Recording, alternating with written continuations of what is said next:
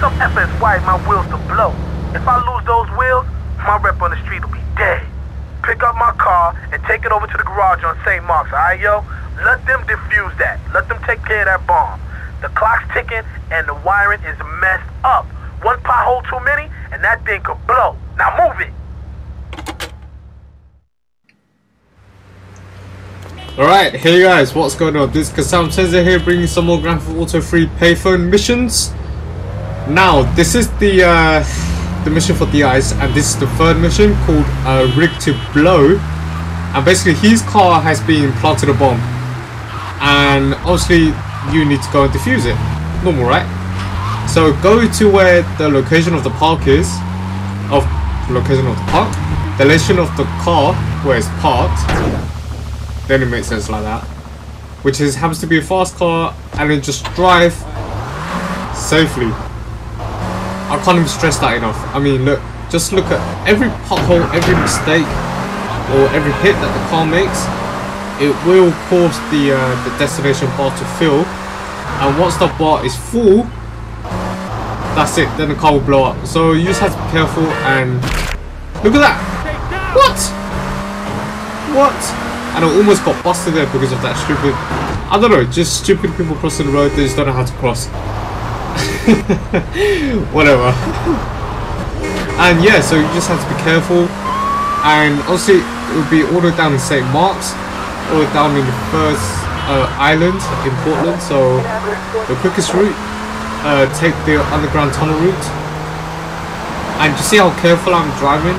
Now you have to maintain that all throughout. I mean, I tried not to. I did try, and I tried not to hurt the car so much.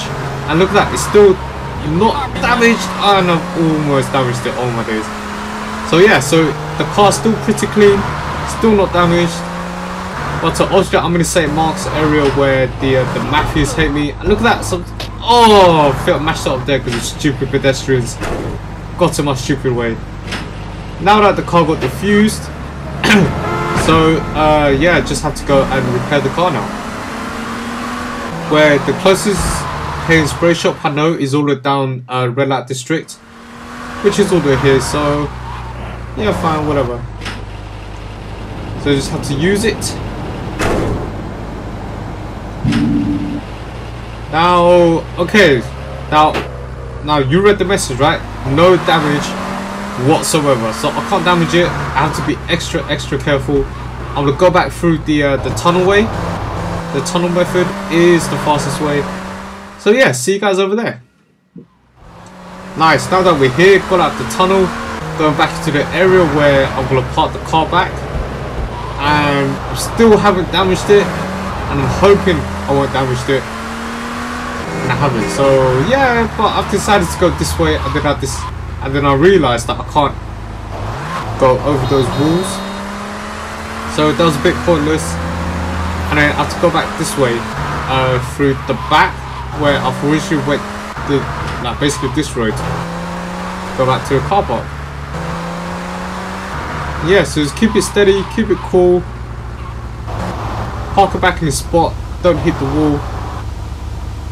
And then there you go, get out the vehicle. Mission passed, $20,000.